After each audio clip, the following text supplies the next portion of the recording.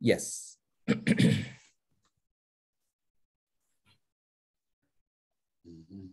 James గారు ప్రే చేస్తారా? Yeah. ఆకాశ మహాకాశాలు పట్టజాలని గొప్ప దేవ, నీ పరిశుద్ధ నామానికి వందనాలు, కృతజ్ఞతలు ప్రభా. ప్రభా, నేను నమ్మిన బిడ్డలం ప్రభా, నీ నామంలో ఇక్కడ కూడుకున్నాను. సంఘ క్షేమాభివృద్ధి కొరకు, మా వ్యక్తిగత అభివృద్ధి కొరకు, ఆత్మీయ అభివృద్ధి కొరకు, అన్నిటికంటే ప్రాముఖ్యంగా ప్రభా విశ్వాసంలో ఇంకా బలపడడానికి, స్పష్టంగా నీ మార్గములను తెలుసుకుని నడవడం కొరకు నువ్వు మమ్మల్ని కలిపినందుకు, ఇక్కడ కూడా సమకూర్చినందుకు నీకు వందనాలు చెల్లిస్తున్నాను తండ్రి. నీ ఎదుట రాజు యొక్క హృదయము నీటి కాలువ వల్లే ఉన్నది. నువ్వు ఎటు అంటే అటు దాన్ని తిప్పగలవు ప్రభా. మమ్ములను కూడా నీ స్వాధీనంలో ఉంచుకొని నీ చిత్తానుసారమైన వైపుగా మా అందరి ఆలోచనలు నడిపించమని ప్రార్థన చేస్తున్నావు తండ్రి. నువ్వు ఆలోచనకర్తవు ప్రభా.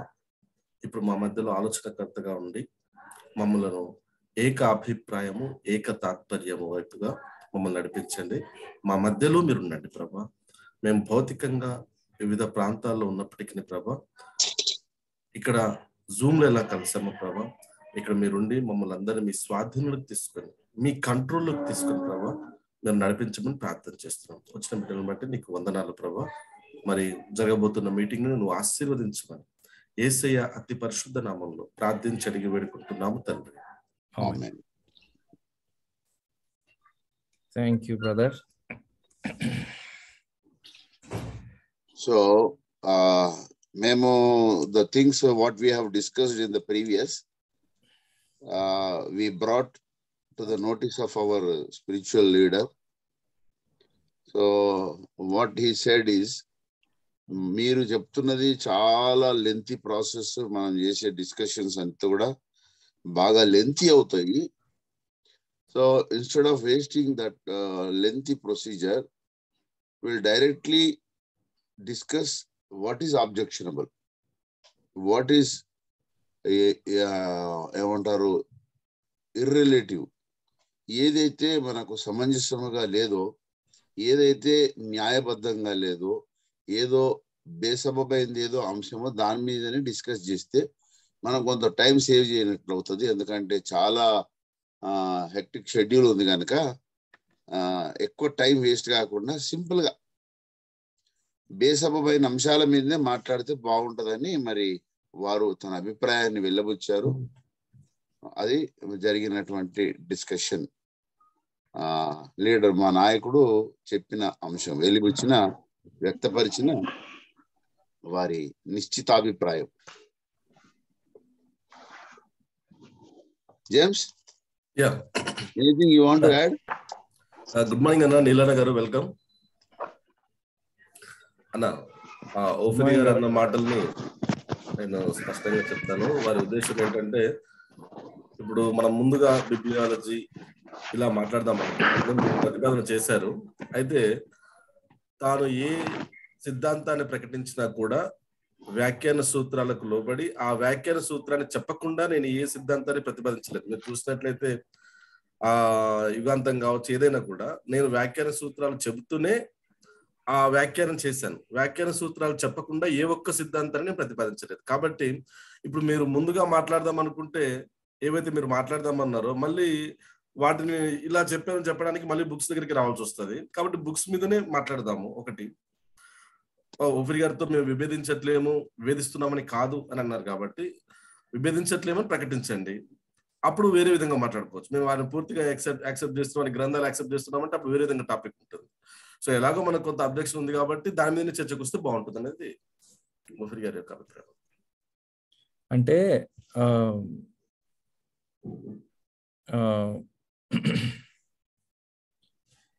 ఇప్పుడు పుస్తకాలనే పరిశీలిస్తాం బ్రదర్. పుస్తకాలలో ఉన్నటువంటి ఆబ్జెక్షన్స్నే రేజ్ చేస్తాం. డెఫినెట్లీ దేర్ ఆర్ ఆబ్జెక్షన్స్ లేవని కాదు, అన్నిటినీ ఒప్పుకుంటున్నామని కాదు. సో మీతో ముందే చెప్పినట్టు ఒకవేళ అన్నిటిని ఒప్పుకుంటే ఇంకా మనకి డిస్కషన్ అవసరం లేదు. Okay, so there are discrepancies, there are objectionable things, there are objectionable interpretations, theological misunderstandings అనేటివి చాలా ఓపెన్గా ఉన్నటువంటి వాస్తవాలు. అది అందుకోసమే ఈ డిస్కషన్ అని అన్నాం, లేకపోతే మనకు అసలు డిస్కషన్ అవసరమే లేదు కదా. మేము అనేది ఏంటంటే చారిత్రాత్మక క్రైస్తవ విశ్వాసంలో ప్రాథమికమైన ఎసెన్షియల్ డాక్ట్రిన్స్ అని కొన్ని ఉన్నాయి. వాటిని ఆదిమ క్రైస్తవ సంఘం నుండి ఒప్పుకుంటూ వచ్చినటువంటి ఎసెన్షియల్ డాక్ట్రిన్స్. వాటి విషయంలో ఈ పుస్తకాల్లో ఉన్నటువంటి వివరణ ఏంటి? ఈ పుస్తకాల్లో, అన్ని పుస్తకాల్లో, ఒకటే కాదు, అన్ని పుస్తకాల్లో ఎక్కడెక్కడ డీవియేషన్స్ ఉన్నాయి, ఎక్కడెక్కడ అది చారిత్రాత్మక క్రైస్తవ విశ్వాసంతో ఏకీభవిస్తున్నాయి ఈ పుస్తకాలు అనేది చర్చ. సో అందుకోసమని మనకు ఫ్రేమ్ వర్క్ స్టాండర్డ్, ఇప్పుడు ఈ మీటర్, ఈ బట్ట 4 మీటర్లు ఉన్నది అని అంటే అది కొలవడానికి మనకు మీటర్ బద్ద కావాలి కదా. సో ఆ బద్దను పెట్టుకొని, ఆ స్టాండర్డ్ని పెట్టుకొని పరిశీలిద్దాము ప్రతి పుస్తకాన్ని అని అనుకున్నాం. సో అది మా ప్రపోజల్. మేము చెప్పింది ఏంటంటే చారిత్రాత్మక క్రైస్తవ విశ్వాసంలో ప్రాథమికమైన ఎసెన్షియల్ డాక్ట్రిన్స్ అనేటివి కొన్ని ఉన్నాయి. వాటిని ఆధారంగా చేసుకొని ఆ స్టేట్మెంట్స్, ఇంతవరకు విశ్వాస ప్రమాణాలు ఏమున్నాయో వాటిని ఆధారంగా చేసుకొని ఈ పుస్తకాలను పరిశీలిద్దామని మేము అన్నాం.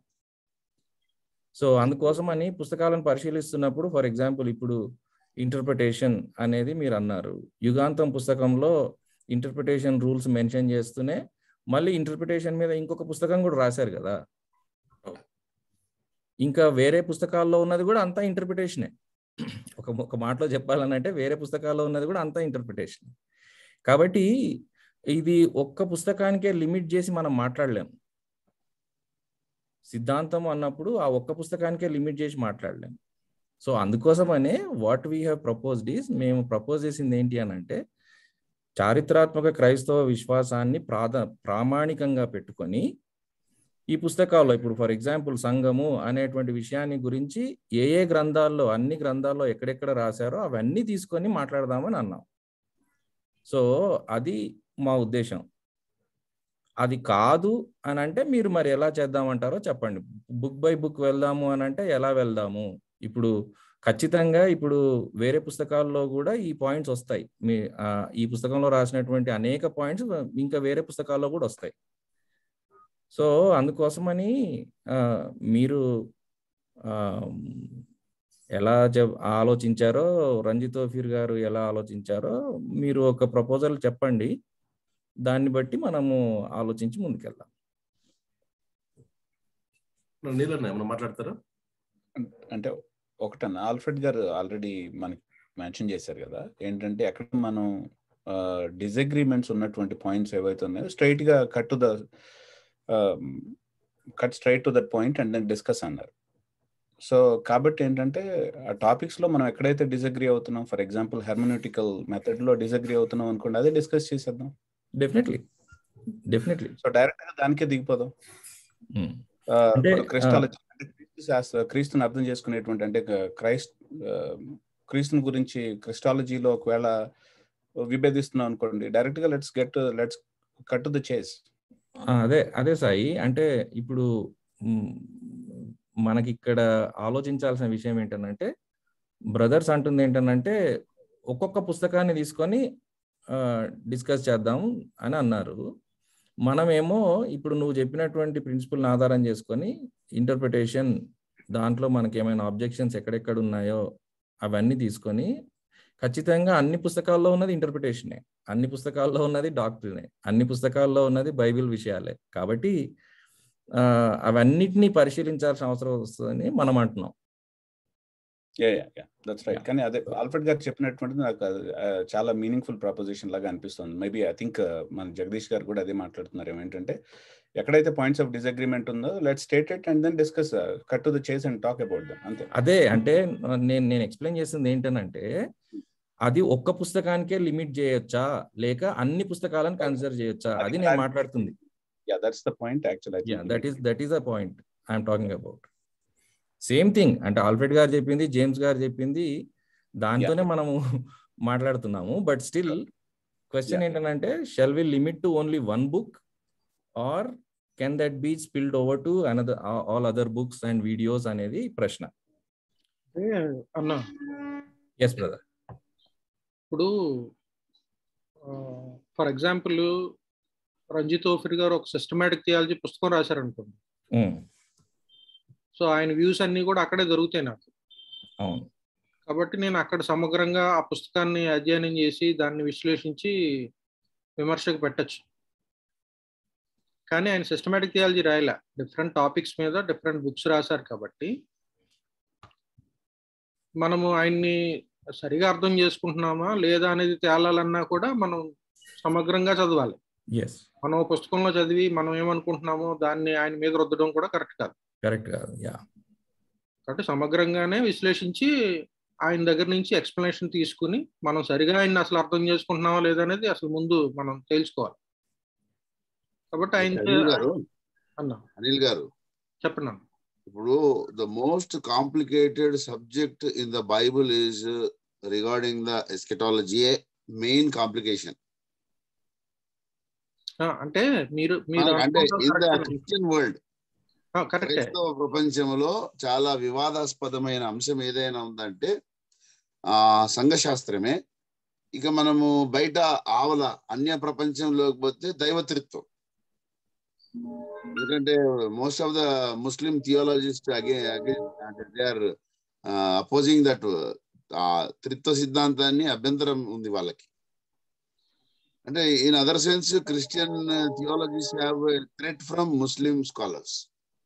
సో ఇప్పుడు మనకు బేసిక్ గా మనం with in the Christian community జరుగుతుంది కనుక ఎస్కటాలజీ మీద అంటే రిగార్డింగ్ యుగాంతం మీద first will have a step on.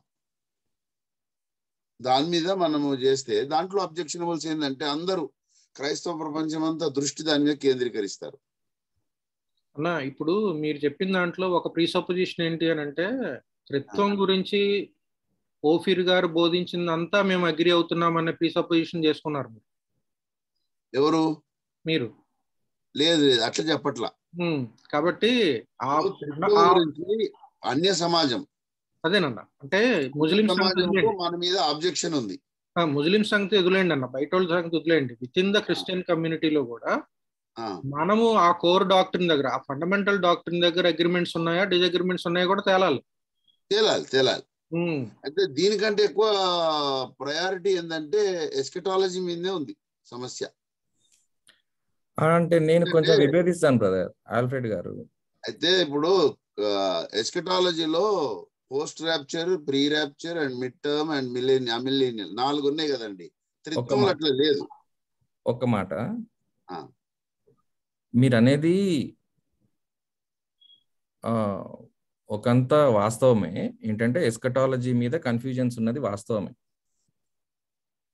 కానీ ఎస్కటాలజీ సరిగ్గా అర్థం కావాలి అని అంటే బైబిల్ అంటే ఏంటి, అసలు రెవల్యూషన్ అంటే ఏంటి, ప్రవచనము అంటే ఏంటి, అసలు ప్రవచనాన్ని ఎలా అర్థం చేసుకోవాలి, ఆ ఇంటర్ప్రిటేషన్ రూల్స్ ఏంటి అనేది కూడా ప్రాముఖ్యం కదా. ఇప్పుడు సంఘంలో ఉన్న మేజర్ కన్ఫ్యూజన్ ఎందుకు వస్తుంది అని అంటే, ప్రవచనాన్ని ఎలా అర్థం చేసుకోవాలి అనేది ఆ ప్రిన్సిపల్స్ తెలవకుండా అనేక మంది మర్మాలు లేకపోతే ఎస్కటాలజీని గురించి, రాకడ అంత్యకాల శాస్త్రం గురించి బోధిస్తూ ఉన్నారు. ఇప్పుడు మనము అవి అందరికి అర్థం కావాలి, సరిగా అర్థం కావాలి అని అంటే మనం వాళ్ళకు యార్డ్ స్టిక్ ఇవ్వాలి, కొలవడానికి ఒక యార్డ్ స్టిక్ ఇవ్వాలి. సో మొదట వాస్తవానికి మనకు ఆదిమ సంఘం నుండి ఉన్నటువంటి సిద్ధాంత విభేదాలు ఎక్కడొచ్చాయి అది మనకు తెలుసు. ఎస్కటాలజీ మీద కాదు, ప్రాథమిక మొదటి సంఘంలో వచ్చిన విభేదమే యేసుక్రీస్తు యొక్క వ్యక్తిత్వాన్ని గురించి, బైబిల్ యొక్క ప్రత్యక్షతను గురించి, సంఘము అంటే ఏంటి అనే దాని గురించి, అక్కడే త్రిత్వము అంటే ఏంటి అనే దాని గురించి, అక్కడే తప్పుడు బోధలు అప్పుడే స్టార్ట్ అయ్యాయి. కాబట్టి చారిత్రాత్మక క్రైస్తవ విశ్వాసం అని అందుకే అంటున్నాను. ఎందుకు అని అంటే వీటిని సాల్వ్ చేయడానికి ఆదిమ సంఘంలోనే కౌన్సిల్స్ ఏర్పడి వాళ్ళు మనకు ప్రాథమిక సిద్ధాంతాలు ఏంటి, వాటి నిర్వచనాలు ఏంటి అని చాలా క్లియర్గా చెప్పారు. వాటిల్లో మనం ఏవేవి అంగీకరిస్తాం, ఏవేవి అంగీకరించాం, మన సొంత అవగాహనలు ఏంటి అనేది వేరే విషయం. కానీ మనకు ఒక యార్డ్ స్టిక్ అనేది కావాలి కదా. సో అందుకనే మేము అలా ప్రతిపాదించాం. బట్ స్టిల్ మీరు ఒకవేళ యుగాంతంతోనే స్టార్ట్ చేద్దామంటే చేద్దాం, నో ప్రాబ్లం. కానీ ఖచ్చితంగా అందులో లేవనెత్తినటువంటి ఆబ్జెక్షన్స్, ఇప్పుడు మీరు అన్నారు కదా అందులో ఏమేమి ఆబ్జెక్షన్స్ ఉన్నాయో వాటిని లేవనెత్తండి అని అన్నారు. సో వాటిని లేవనెత్తినప్పుడు నేను యుగాంతం పుస్తకం చదువుతూ ఉంటే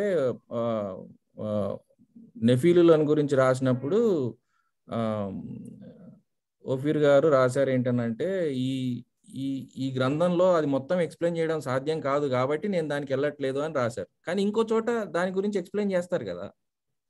సో డెఫినెట్గా నేను నెఫీలులను గురించి ప్రశ్నించినప్పుడు ఇక్కడ ఎక్స్ప్లెనేషన్ లేదు కాబట్టి వేరే పుస్తకాల్లో ఎక్కడ ఎక్స్ప్లెనేషన్ ఉందో దాన్ని తీసుకోవాల్సి వస్తుంది. అది సింపుల్ అండర్స్టాండింగ్ కదా. So that is what we are talking about. మేము మాట్లాడుతుంది ఏంటి అని అంటే ఇక్కడ ఆబ్జెక్షన్స్ ఏ విషయాలతో రేజ్ చేస్తామో ఆ విషయాలను గురించిన ఎక్స్ప్లెనేషన్ ఇంకెక్కడ ఉన్నా కూడా వేరే పుస్తకాల్లో కావచ్చు, వేరే వీడియోస్లో కావచ్చు, ఆడియో మెసేజెస్లో కావచ్చు, ఎక్కడున్నా కూడా వాటిని పరిశీలిద్దాం అంటున్నాం.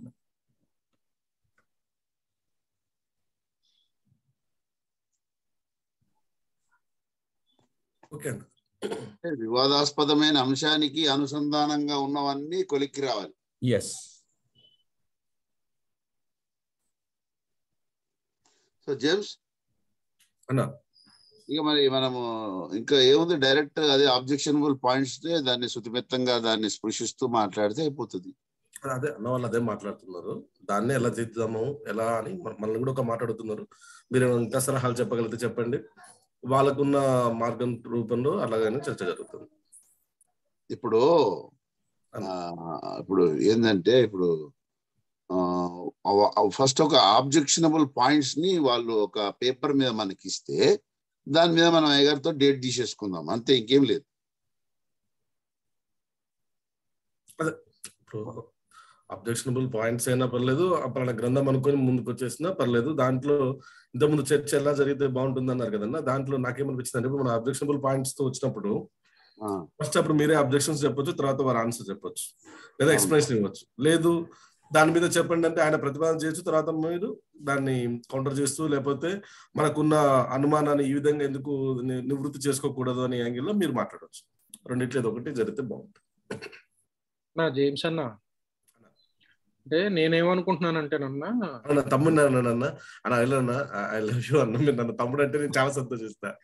ఎందుకంటే మళ్ళీ స్టిల్ జెంటిల్మెన్ లాగా అందరిలో మీరు మంచిగా ఉన్నారు నాకు అన్న.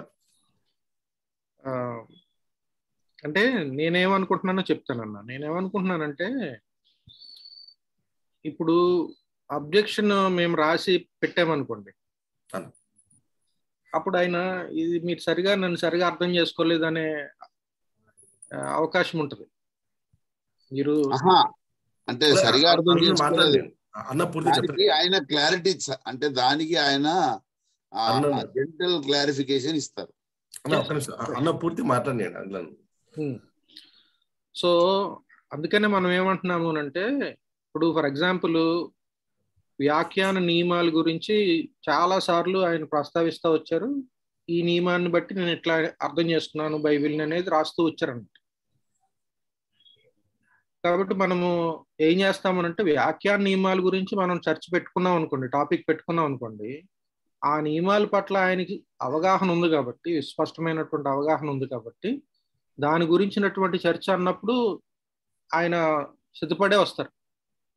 కాబట్టి దానికి సంబంధించి మనం అడిగే విషయాలు, మనం తీసుకునే క్లారిఫికేషన్ ఏదన్నా ఉంటే దాని మీద జరుగుతుంది. అప్పుడు మనము బయటికి వెళ్ళిపోకుండా మనం ఒక పర్టికులర్ అంశాన్ని గురించి మాత్రమే చర్చకి కట్టుబడి ఉండడానికి వీలవుతుంది. ఆయన ఐడియాస్ అన్నిటిని సమగ్రంగా మనం అధ్యయనం చేయడానికి కూడా వీలవుతుంది. అది ఒక రేషనల్ పద్ధతి అనేది నా లాజికల్ పద్ధతి అనేది నా ఒపీనియన్. మరి మీరు చెప్పండి. మీరు అన్నది కరెక్ట్. నేను దానికి మొదట నేను బలవంతంగానే ఒప్పుకున్నాను పోయినసారి. కానీ అవతల కూడా మనకు వారు ఎలా వద్దాం అనుకుంటున్నారని కూడా మీకు మీ ముందు పెట్టాను. సో ఇక్కడ ఒకటి చెప్తానన్నా, మనం డ్రైవింగ్ నియమాలన్నీ నేర్చుకొని డ్రైవింగ్ చేద్దామంటే ప్రాక్టికల్గా రాదు. అది స్విమ్మింగ్ కూడా అంతే కదా, మనం బయట లోపల నేర్చుకొని ప్రాక్టికల్గా దిగితే రాదు, అది ప్రాక్టికల్గా చేస్తూనే వస్తుంటుంది. So let us without wasting of the time, అందరి యొక్క వాల్యుబుల్ టైం వేస్ట్ కాకుండా మనం డ్రైవింగ్ లోకి వెళ్ళాం అనుకోండి, అప్పుడు మీరు ఎలా డ్రైవ్ చేస్తున్నారు ఏంటంటే ఆ యాంగిల్లో ఆలోచించడం కూడా ఒక పద్ధతి కదా, అలా ముందుకు వెళ్దాం అనేది నాకు అనిపించింది. ఇంకోటి ఏంటంటే ఇప్పుడు ఒక్కొక్కసారి నియమాలన్నీ ఒకే దగ్గర అయితే లేవు కదా, అవన్నీ డిస్కస్ చేయడానికి ఒక్కో సందర్భంలో గుర్తొచ్చినప్పుడు ఒక అవసరం వచ్చినప్పుడు ఆ నియమాన్ని పెట్టారు, ఆ నియమాన్ని ఉల్లంఘించారు. కాబట్టి అలా కాకుండా డైరెక్ట్ గా మనకు ఒక బుక్ కనిపిస్తుంది, ఆ బుక్ మీద చర్చకు ముందుకెళ్తే అది బాగుంటుంది అనిపిస్తుంది నాకు కూడా. మీరు అన్నది కూడా నేను ఒప్పుకున్నాను లాస్ట్ టైం, అఫ్ కోర్స్ ఇది మంచిదే అని కూడా అన్నాను నేను. కానీ అవతల చర్చకు వద్దాం అనుకున్న వ్యక్తి ఈ విధంగా చేస్తే బాగుంటుంది అనేది వారి అభిప్రాయం చెప్పారు. దాన్ని మళ్ళీ సెకండ్ టైం కూడా మీకు చెప్పడం జరుగుతుంది. అంటే ఇప్పుడు మనకున్న సమస్య ఏంటంటే కాల పరిమాణం, టైం స్పాన్ అనేది మనకు అంటే సుదీర్ఘమైన చర్చలకు సమయం అంతా దొరకది. అందుకే ఫస్ట్ ఒక బుక్ మీద పోతే మనం 3 అనుకున్నాం అన్న, 3 సెషన్స్ అనుకున్నాం. అవసరం అయితే పొడిగిద్దాం, లేదంటే ఆపుకుందాం అని అనుకుంటున్నాం. Okay okay okay 3 sessions, 3 evenings. So James మీరు ఒకటి క్లారిటీగా చెప్పండి ఏంటి అని అంటే, యుగాంతం పుస్తకం తీసుకొని డిస్కషన్ చేయాలి అని ఓఫీర్ గారు అన్నారు అని జేమ్స్ గారు చెప్పారు. అవునండి, అదేనండి స్టాండ్ ఇప్పుడు? అంతేనండి. ఓకే, సో యుగాంతం పుస్తకము తీసుకొని దాంట్లో మేము మా ఆబ్జెక్షన్స్ రేజ్ చేసినప్పుడు టాపిక్ వైజ్గా మేము అంటున్నాం ఏంటనంటే, ఆ టాపిక్కి సంబంధించి ఇంకా వేరే ఎక్స్ప్లెనేషన్స్ అంటే ఇంకా ఎక్స్ప్లెనేషన్ ఆయన ఎక్కడెక్కడ ఇచ్చారో వాటిని కూడా తీసుకుందాం అంటున్నాం. దట్ ఈస్ ఓకే కదా? Okay, wonderful, fine. సో అదే పాయింట్ని బట్టి వెళ్దాము. సో మీరు ఆబ్జెక్షన్స్ ముందే రాసి ఇవ్వాలి అని అంటే రాసి ఇవ్వడానికి సిద్ధమే, దాంట్లో కష్టమేం కాదు. కానీ కాకపోతే ఏంటనంటే ఇంకా అది డిస్కషన్ మోడ్లోకి వెళ్తేనే బాగుంటుంది. సో రాసిస్తే ఓకే, ఎట్లయినా పర్లేదన్నా, కానీ రాసిస్తే ఇంకెంత బాగుంటుందంటే ఇవి అభ్యంతరాలు కాబట్టి దాని మీద మోర్ కాన్సన్ట్రేట్ చేసి కూడా చెప్పొచ్చు కదా. అంటే ఇప్పుడు అవి ఎన్ని ఉన్నాయి అనేది కూడా ఇప్పుడు మనకు తెలియదు. మేము ఇంకా సమగ్రంగా పుస్తకాలు అన్ని చదవలేదు. నేను ఎప్పుడో 20 సంవత్సరాల క్రితం ఆ పుస్తకం చదివాను కొత్తగా వచ్చినప్పుడు.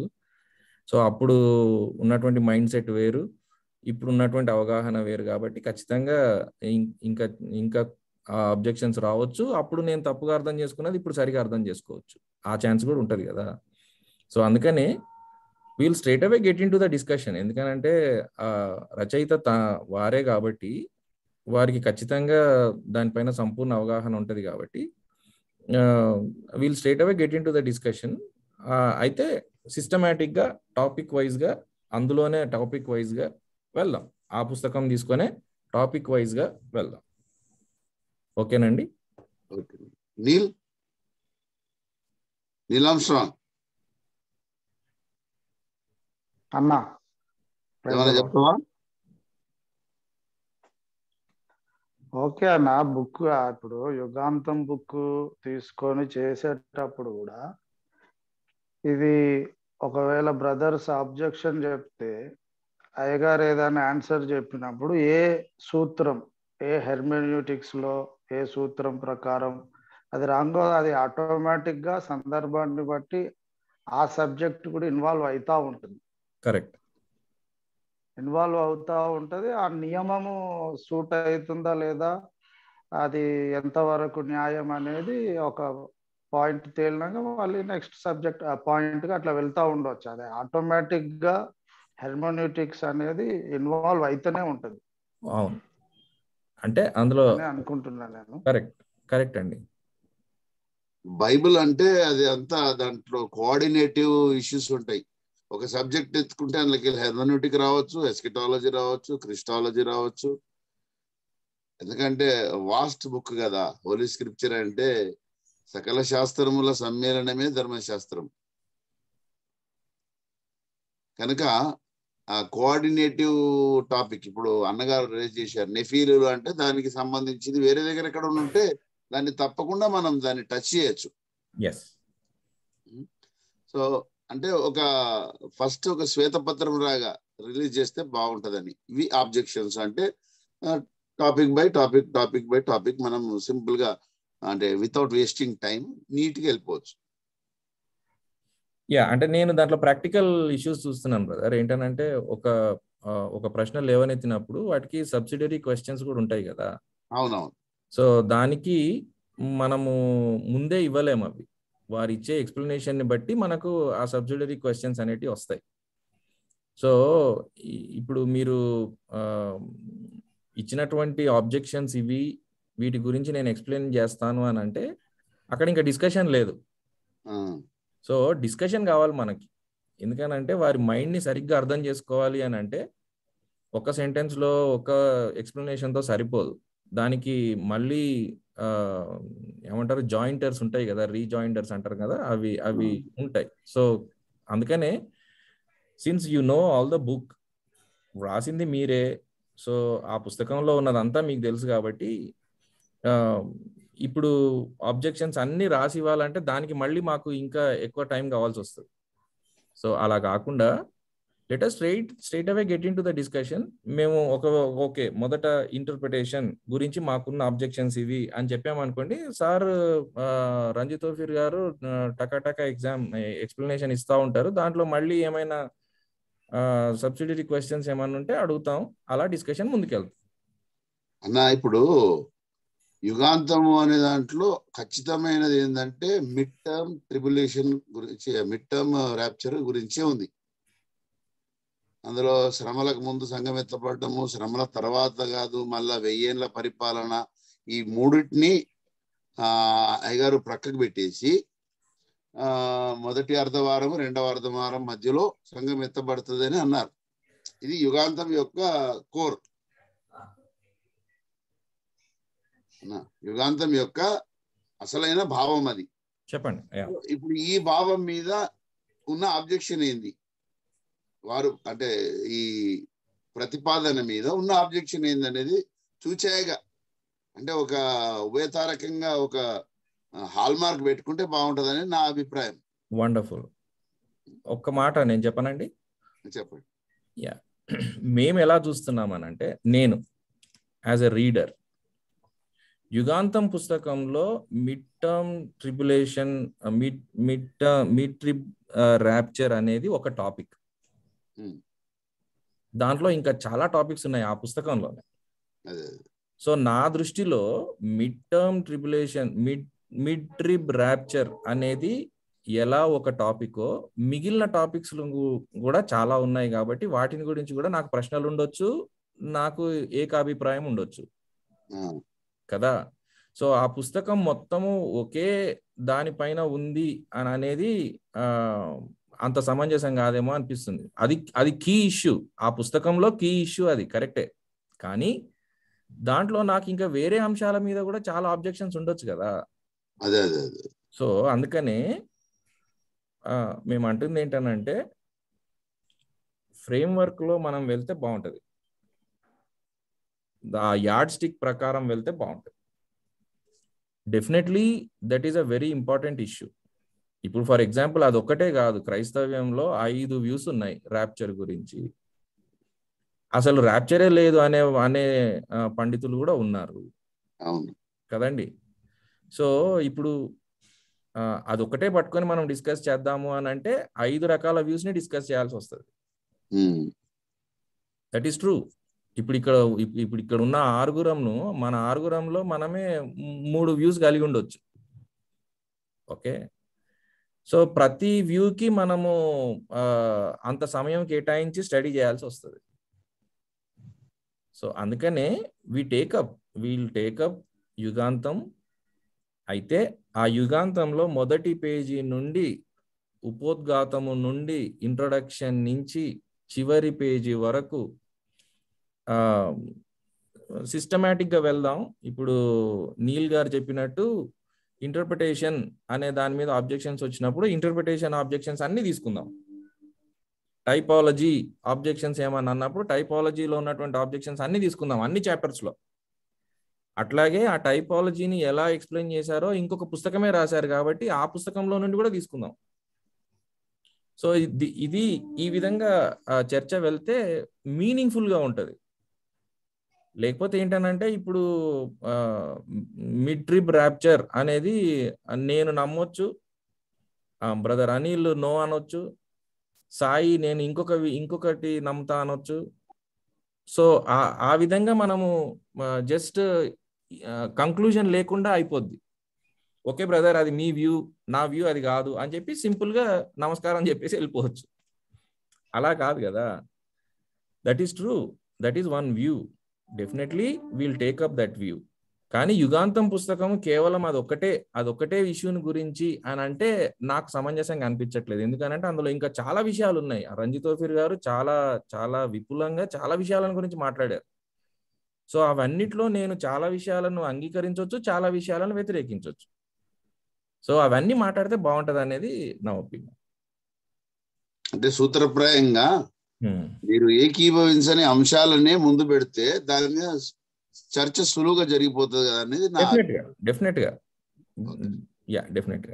సో అంటే మీరు ఏమంటున్నారు, డేట్స్ ఫిక్స్ చేసుకొని మనం డైరెక్ట్గా ఇప్పుడు సింపుల్గా చెప్తామండి. మేము ఒక మాటలో చెప్పాలనంటే మీరు అడిగితే ఖచ్చితంగా ఇందులో కొన్ని ఇంటర్ప్రిటేషన్స్ లో ప్రాబ్లం ఉంది అని మేము మెన్షన్ చేస్తాం. ఓకే, లేకపోతే ఇందులో పలానా విషయాన్ని గురించి మాకు కొన్ని ఆబ్జెక్షన్స్ ఉన్నాయి అని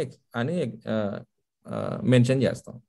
కానీ ఈ ప్రతి అంశాన్ని గురించి రంజిత్ తోఫీర్ గారి అవగాహన పూర్తిగా అర్థం కావాలనంటే మాకు మళ్ళీ రీజాయిండర్స్ మళ్ళీ ప్రశ్నలు అడగడానికి ఛాన్స్ ఉండాలి.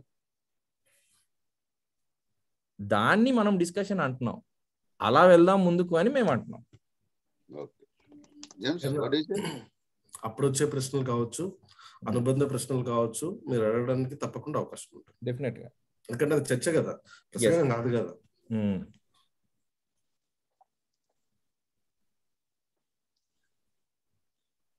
సో జేమ్స్ డేట్స్ ఏమన్నా ఇష్యూ అన్నా ముందు అసలు మనం అనుకున్న విషయం ఒక కొలిక్కి వస్తే అప్పుడు డేట్ అనే అంశానికి వెళ్తాం. ఇప్పుడు మనం ఫార్మాట్ మీదనే మాట్లాడుతున్నాం కదా. మన ఫార్మాట్ ఎలా జరిగితే బాగుంటుందని మాట్లాడుతున్నాం కాబట్టి డేట్ అనేది అది తర్వాత విషయం. బుక్ అన్నాం కదా,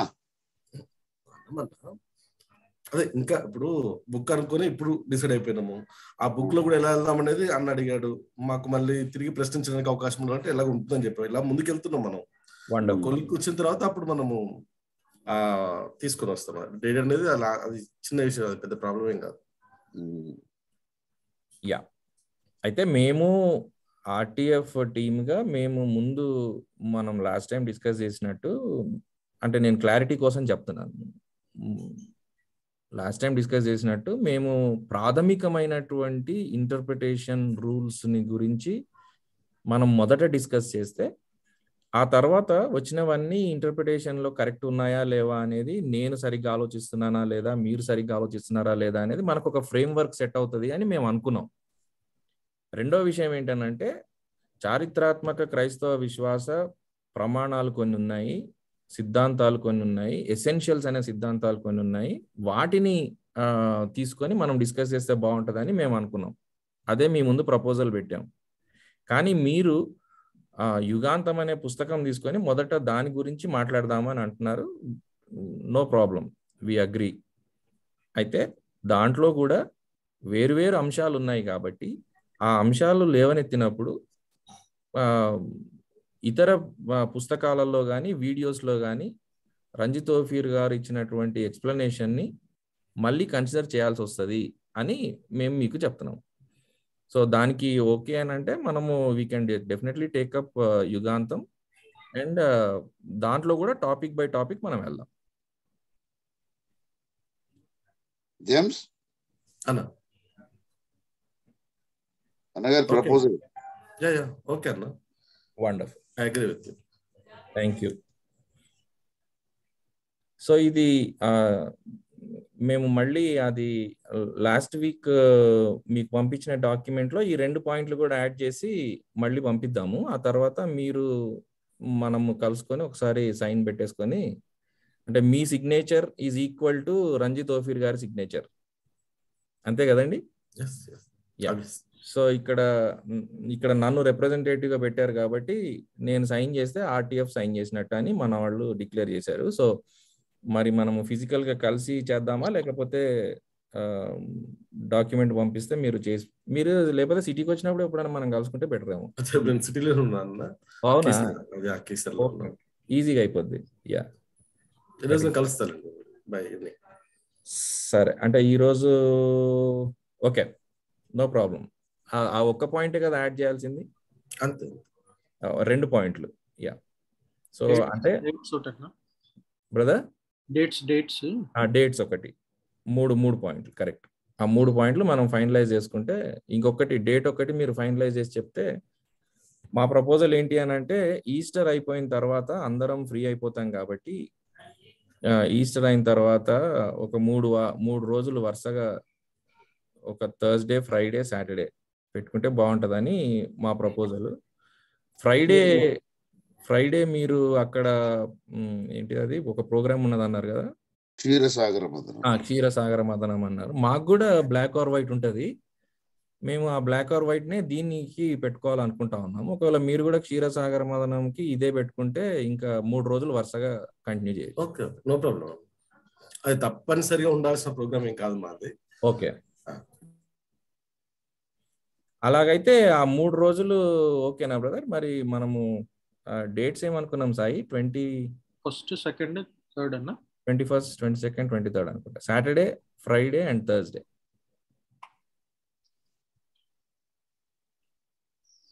అంతేనా సాయి? yes అన్న. yeah, you want to add anything Sai? no, I think that's good. అంటే మనం బుక్ లో టాపిక్ వైజ్ వెళ్తాం అన్నాం కదా. వండర్ఫుల్. yeah. బ్రదర్ నీల్ గారు ఇంకేమన్నా చెప్పేది ఉందా? మీరు లాస్ట్ టైం కూడా చాలా సైలెంట్ గా ఉన్నారు. ఓకే, బాగుంది సార్. ఇప్పుడు తప్పకుండా ఏ టాపిక్ తీసుకున్నా కూడా హెర్మెనెటిక్స్ ఇన్వాల్వ్ అవుతుంది. మళ్ళీ కొత్త క్వశ్చన్స్ రైజ్ అవుతాయి. అలా అది ఇచ్చినప్పుడే ఆన్సర్ కూడా కరెక్ట్ గా వస్తుంది. బాగానే ఉంది, ఇది పర్ఫెక్ట్ అనుకుంటున్నా. ఓకే అండి. నీలన్నకు సాయి అన్నకు ఒక పోలిక ఉంది. వాళ్ళిద్దరు అనవసరంగా మాట్లాడరు, సైలెంట్ ఉంటారు. అవసరం వచ్చినప్పుడు మాత్రమే మాట్లాడతారు వాళ్ళిద్దరు. అవునవును, అట్లాంటి వాళ్ళనే అందరు ప్రేమిస్తారు, మా అలాంటి వాళ్ళని ప్రేమించరు. అవును. యా, ఆల్ఫ్రెడ్ గారు ఇంకేమన్నా చెప్తారా? అంతేనండి, ఇంకేముంది, మనం ఒక కొలిక్ వచ్చేసాం. ఫెంటాస్టిక్, ప్రైజ్ ది లార్డ్, దేవుని స్తోత్రం. సో నేను అంటే ఇప్పుడు మనది ప్రీవియస్ డిస్కషన్ ఆ వీడియో, మళ్ళీ ఈ రోజు మన డిస్కషన్ ఈ వీడియో కూడా ఆర్టీఎఫ్ ఛానల్లో, ఓఫీర్ మినిస్ట్రీస్ ఛానల్లో మనము పోస్ట్ చేద్దాము. సో దట్ జనాలకు కూడా అందరికి అర్థమవుతుంది మనం ఎందుకు చేస్తా ఉన్నాం అనేది క్లియర్గా అర్థమవుతుంది. అన్ఎడిటెడ్ గా పోస్ట్. ఓకే ఓకే, అయితే అటు పూర్తిగా మనం ఏమి ఆ అబ్జెక్షన్స్ అన్నిటి పేపర్ మీద రాయలేము, ఎందుకంటే పూర్తిగా పెట్టలేము. ఇంకోటి అనుబంధ ప్రశ్నలు కూడా వస్తాయి కాబట్టి కొంతవరకు మౌలికంగా వీటి మీద చర్చ చేద్దామనే ఒక యాంగిల్ అట్లా ఏమైనా పెడితే పెట్టండి. దట్ ఈస్ గుడ్ అని నాకు అనిపిస్తుంది. సరే,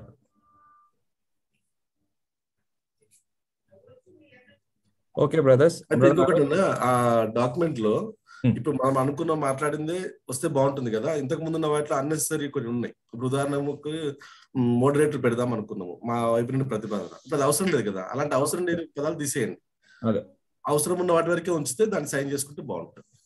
అంటే ఈ డిస్కషన్ లో ఇది జరిగింది, but final decision is this అని పెడితే మనం అలా పెట్టండి. ఓకే బ్రదర్ అనిల్, ఇంకేమైనా చెప్తారా?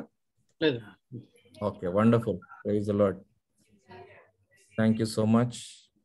అనిల్ గారు కంక్లూడింగ్ ప్రేయర్ చేస్తారు. ఓకే అండి. బ్రదర్ అనిల్. నేనన్నా? అవును.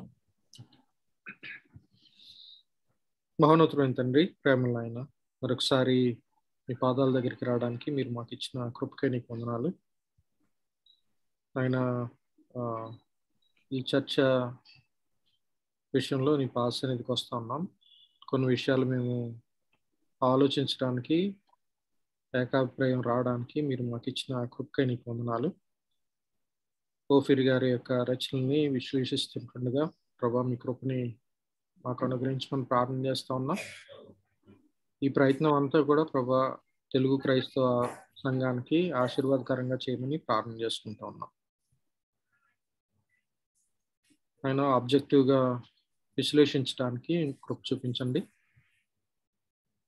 ఆయన సత్యాన్ని గ్రహించడానికి, సత్యాన్ని పట్టుకోవడానికి నీ కృపను అనుగ్రహించమని ప్రార్థన చేసుకుంటా ఉన్నాం. ఈ చర్చ మొత్తం కూడా ప్రభా అనేక మందికి ఆశీర్వాదకరంగా ఉండడానికి, ఆధ్యాత్మిక క్షేమం కోసం ఉపయోగపడడానికి నీ కృపను అనుగ్రహించమని ప్రార్థన చేసుకుంటా ఉన్నాం. మంచి వాతావరణంలో ఈ చర్చ జరగడానికి నీ కృపను అనుగ్రహించండి ప్రభా. పాజిటివ్గా ప్రభా మేము ముందుకు వెళ్ళడానికి నీ కృపను అనుగ్రహించమని ప్రార్థన చేసుకుంటా ఉన్నాం. చాలా విషయాలు మేము ఆలోచించడానికి, మంచి నిర్ణయానికి రావడానికి మీరు మాకు ఇచ్చిన కృపకే నీకు వందనాలు. భవిష్యత్తులో కూడా మీ యొక్క నడిపింపు మాకు అనుగ్రహించమని ప్రార్థన చేసుకుంటాం. ఈ కృపగల హస్తాలకు మమ్మల్ని మేము అప్పచెప్పుకుంటూ చిన్న ప్రార్థన యేసయ్య నామములో వేడుకొని ప్రార్థన చేసుకుంటున్నాం తండ్రి. అయితే అన్నలు నేను ఒక విషయం చెప్పడం మర్చిపోయాను. I'm very sorry. మీడియా పరంగా అంటే లైవ్ చేస్తున్నటువంటి టైంలో 2 ఛానల్స్ మనం యాక్చువల్గా మీరు 3 ఛానల్స్, మేము 3 ఛానల్స్ అనుకున్నాము. ఫేస్బుక్లో, మళ్ళీ యూట్యూబ్లో. నా ఒపీనియన్ ఏంటంటే it would be good if we అంటే డిసేబుల్ లైవ్ చాట్. అది జరుగుతున్నప్పుడు, డిస్కషన్ జరుగుతున్నప్పుడు లైవ్ చాట్ లేకుండా ఉండడం మంచిది. అంటే చాట్ వదిలేద్దాము, లైవ్ మాత్రం పంపిద్దాం అంటున్నారు. లైవ్ ఉంటది అంటే వ్యూవర్స్ అక్కడ కామెంట్ చేయడానికి మనం డిసేబుల్ చేస్తే బాగుంటది. తర్వాత చేసుకుందాం, తర్వాత వీడియో చేస్తారు. ఎందుకు అని అంటే డిస్ట్రాక్టింగ్ ఉంటది. కొంతమంది అనవసరమైన కామెంట్లు చేస్తూ ఉంటారు, కొంతమంది అబ్యూజివ్ గా మాట్లాడుతూ ఉంటారు. అవన్నీ అవాయిడ్ చేయాలని అంటే అసలు లైవ్ జరుగుతూ ఉన్నప్పుడు ఇంకా వేరే కామెంట్స్ రాకుండా ఉంటే మంచిది అని నా ఒపీనియన్. ఆ పాయింట్ డాక్యుమెంట్ లో యాడ్ చేస్తే బెటర్. అది యాడ్, సో దట్ అంటే రెస్పెక్టబుల్ గా జరగడం కోసం. ఇంకా ఎవరో ఒకళ్ళు ఒక దుర్భాష మాట్లాడతారు, దాని మీద మన ఫోకస్ అటుపోతుంది. అట్లా కాకుండా ఉండడం కోసం. ఏమంటారండి ఆల్ఫ్రెడ్ గారు? ఓకేనండి, యా, మంచి ఆలోచన. ఓకే, సో అదొక పాయింట్ కూడా మనం మెన్షన్ చేసి మీకు పంపిస్తాం. Okay, so thank you so much అండి. వందనాలు. సో 21, 22, 23 ఏప్రిల్ 21, 22, 23 అంతే కదన్నా? అదే కదా అనుకున్నది. Yeah, okay. సో మీరు ఒకసారి మరి ఓఫీర్ గారికి ఇన్ఫార్మ్ చేసి మనము సైన్ చేయక ముందు మీరు ఓకే తీసుకుంటే అప్పుడు మనము ఓకే అవసరం అయితే ఇంకా డిస్కషన్ అవసరం అయితే ఇంకా ఎక్స్టెండ్ చేయొచ్చు మ్యూచువల్ అండర్స్టాండింగ్ బట్టి. కానీ ఆ రోజుల్లో అవడానికి ప్రయత్నం చేద్దాం. థ్యాంక్ యూ సో మచ్ అండి. అందరికి వందనాలు. అందరికి వందనాలు. Praise the lord. జెఫన్యా అన్న వచ్చి వెళ్ళారు, వారికి మా వందనాలు తెలియచేయండి. జెఫన్యా తప్పకుండా అండి. అంటే యాక్చువల్ గా ఈ లింక్ గ్రూప్ లో పెట్టేసరికి వాళ్ళందరూ అనుకున్నారు, సో అలా మిస్టేక్ జరిగింది. Okay, no problem. Thank you.